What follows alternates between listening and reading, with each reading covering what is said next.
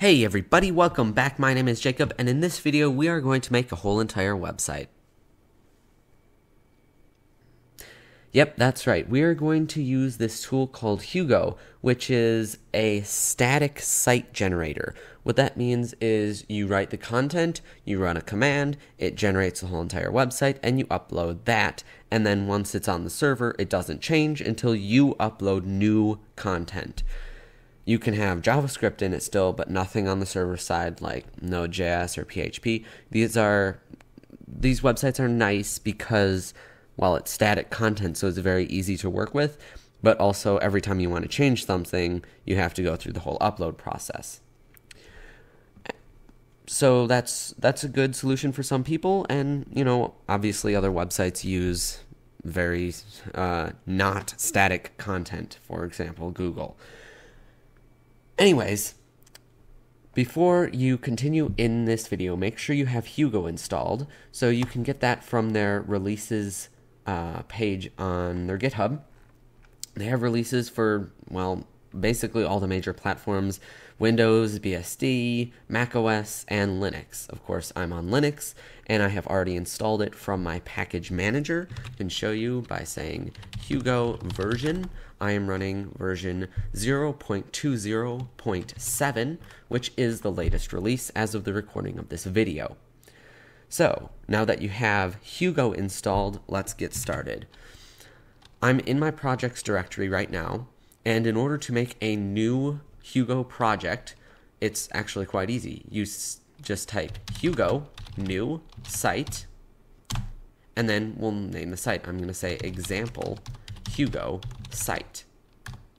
There, I just made a whole entire website. Well, not exactly, but let's just continue on.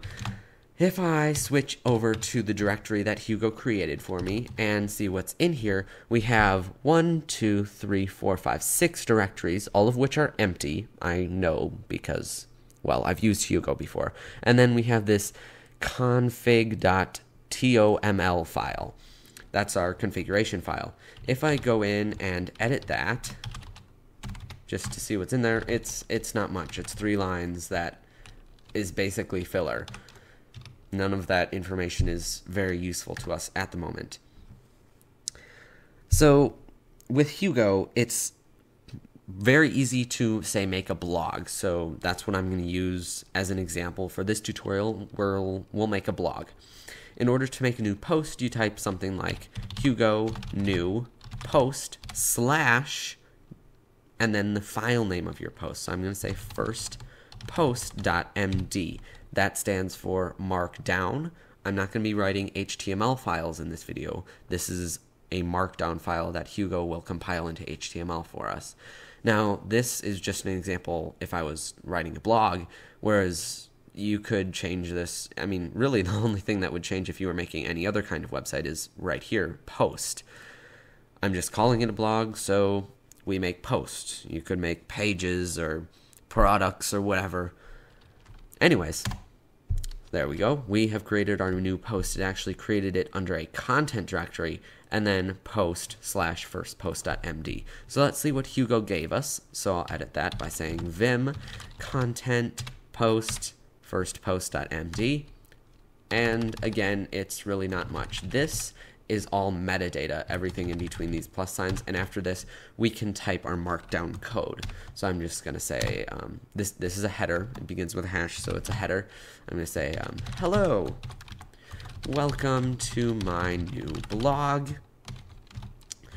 Please come back some other time when I've written something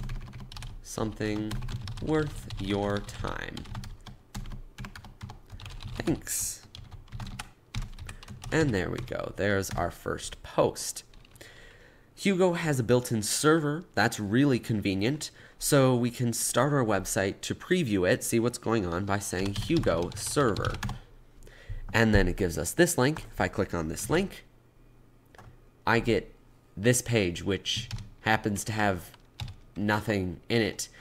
The reason for that is Hugo needs some sort of structure to work with. Right now, all I've given it is a single post. It doesn't really know what to do with it. So I'm going to, we could write our own theme, but I'm going to download a theme from the Hugo Themes site. They have a whole site dedicated to themes for Hugo, and I'm going to download this one called Cactus. So if we go to their GitHub page, and I want to get the URL for this, copy that. I'll stop our server, and I'm going to say git add oh, wait a second. This is not a git repo. I have git installed, so all I have to do is say git init.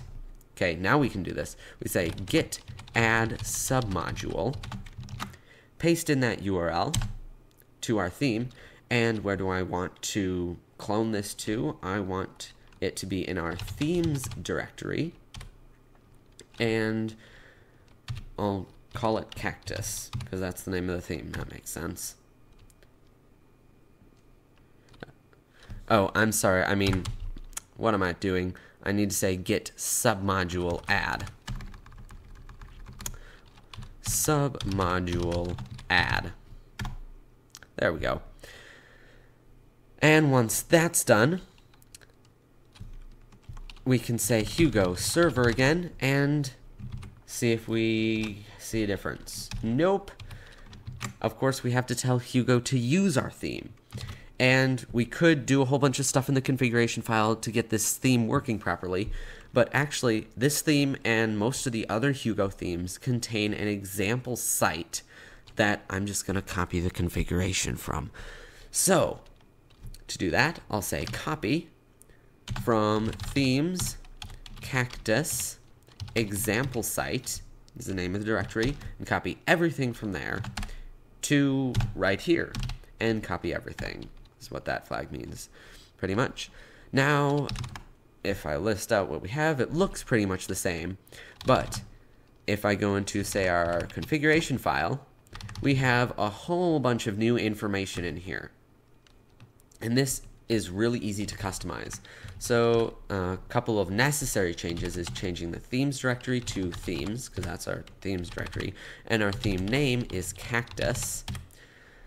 And I'm going to change a couple other pieces of information, such as what's the title of our website. I'm going to call it My Example Hugo Website. We don't need comments here. My name is Jacob. My website. This is my website. Yeah. And bio for the author.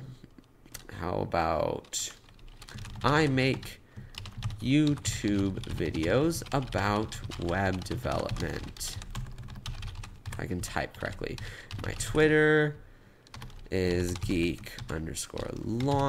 You get the idea. There's a whole bunch of other options that you can configure in here. I'm just going to leave the rest of them as they are. So I'll write and quit this. Now if I say Hugo server, hopefully it'll work. And what do you know? It did. We get, this is pretty much the title page. It's very nondescript, but it's a simple theme to demonstrate how this works. And they even included a bunch of demo posts for us, which is really nice of them. However, I don't see our post in here, and I don't want any of these posts because these are just example posts. They're pretty pointless to have in an actual blog.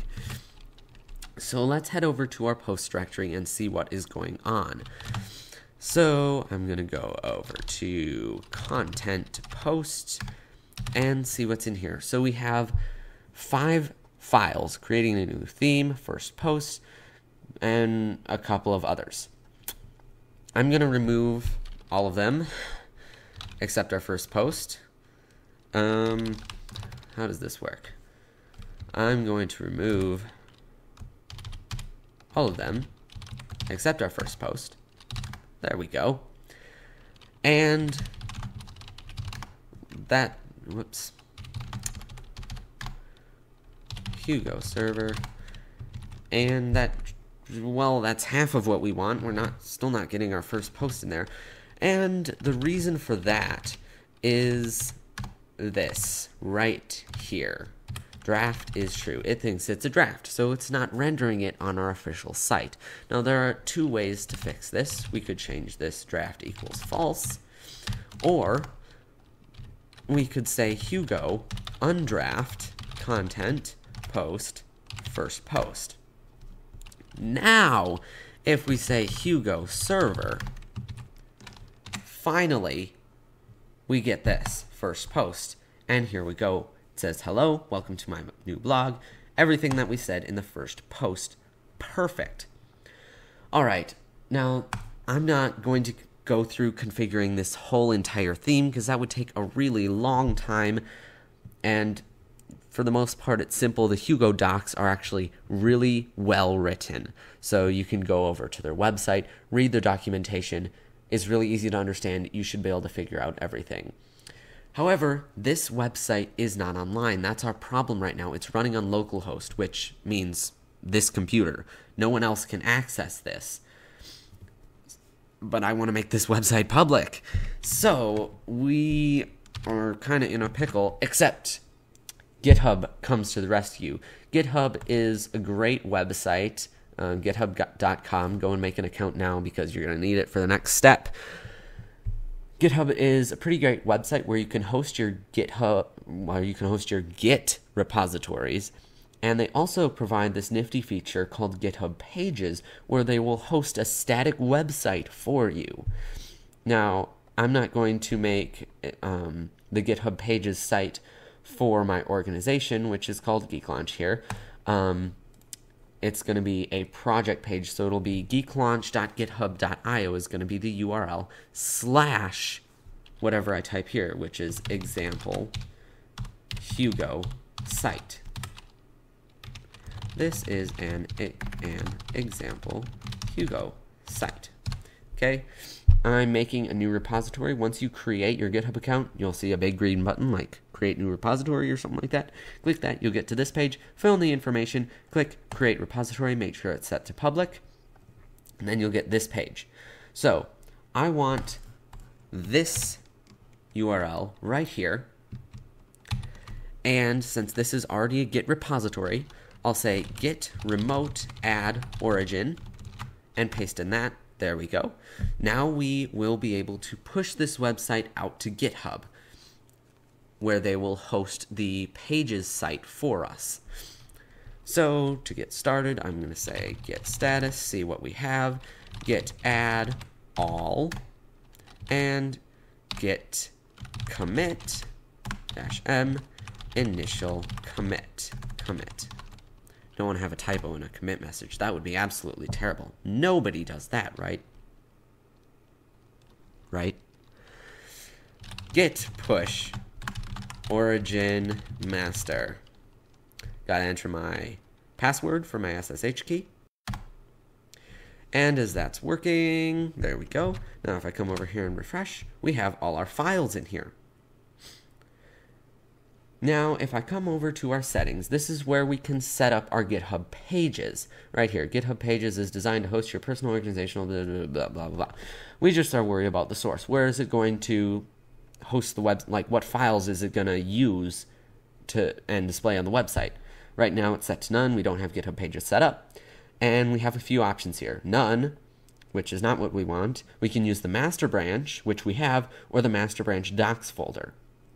Now, the thing is, we don't want to use the master branch because if I come over here to the root of the master branch, this is not a website.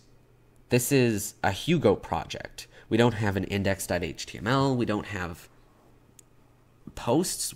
Well, it's a Hugo project, so we do have posts, but we don't have what would make this an actual website. This is a Hugo project. So I want to select this one right here. But as I just said, we don't actually have a website here. This is a Hugo project. We need to make a website. Luckily, Hugo provides a utility for us to make that. It's called Hugo. Literally, that's how you generate the website. Hugo. It just generated our website. So if I see what we have now. We have another directory called public. That's obviously not a docs directory, which is what we would use here, a docs folder. Unfortunately, GitHub doesn't give us the option to use anything other than the docs folder, so what I'm going to do is change where Hugo generates the website to, and we set that in the config file, of course. So vim config, and the key is publish dir, make sure that's capital D, I think that's important, docs. So that's the setting we need. And so let's generate this again, Hugo. There we go. List what we have. Now we have this docs folder, and we don't need this public folder. This public folder. So I'm going to remove that. All gone. Git status. See what we have. Git add all. Okay. And let's say git wait a second. I mean git commit.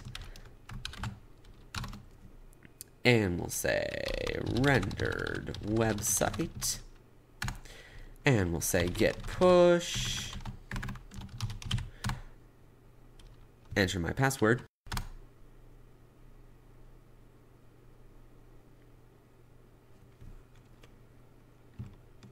Wonderful. Now let's come over here, see what we have. We have our docs folder. Beautiful. Refresh this. We can select the docs folder, we'll save that.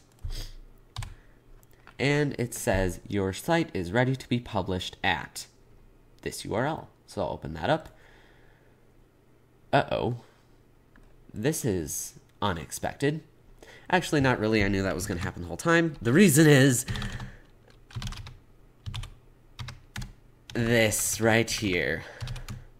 It thinks that we're not at, or thinks we're at example.org, not at github.com, sorry. So, https geeklaunch.github.io/ remember the slash, we have to then say example Hugo site. That is our URL. That will make this correct. So then we'll generate our site again and say git status, see what's wrong, or see what's up, not wrong, git add all, git commit, correct site URL, like that, git push, enter my password. Wonderful. Open this again. Well, I suppose we're going to have to wait a little bit for changes to propagate. And there we go. This website is literally online right now. You can go ahead and, no, I'm telling you right now, pause the video and go to this URL. I'll have a link in the description. It is a live website. And it works. So whenever you want to modify this website, all you have to do is make changes on your local machine, push them up to GitHub, and they'll be there in, well, less than, what was that, 5-10 seconds? And it's all for free. How cool is that? Anyways, guys, there you go. That is how you make a fully fledged website and get it online for free.